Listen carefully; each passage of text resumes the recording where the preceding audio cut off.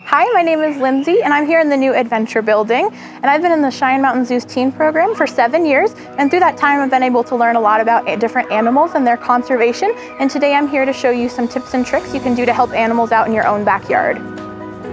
Everyone wants a good-looking lawn for the summer, but it's important to look for alternatives to pesticides like hand-pulling weeds and using less toxic pesticides. Hand-pulling weeds is a lot better for the environment because you're able to take out just those weeds in your garden instead of eliminating other flowers for pollinators. When picking new plants for your garden at home, look for plants that attract pollinators and other native species. For example, in Colorado, milkweed is very popular. It's important to attract pollinators to your garden at home because they help pollinate other plants in your garden and around the area and help maintain a healthy ecosystem. Though playing in sprinklers during the day is fun for kids of all ages, if you're trying to water your lawn or your plants, it's important to do that after dusk to prevent evaporation and give you more bang for your buck. Another way to conserve water in your own backyard is to check for leaky hoses and leaky sprinkler systems, and this will help preserve water in your backyard.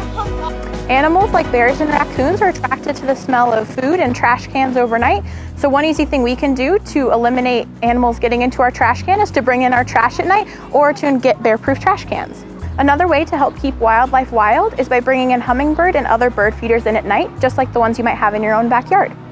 Another way to help protect smaller native wildlife like birds and lizards is by keeping your cats indoors. If your cats like to be outside, you can consider building them a cat patio or a catio.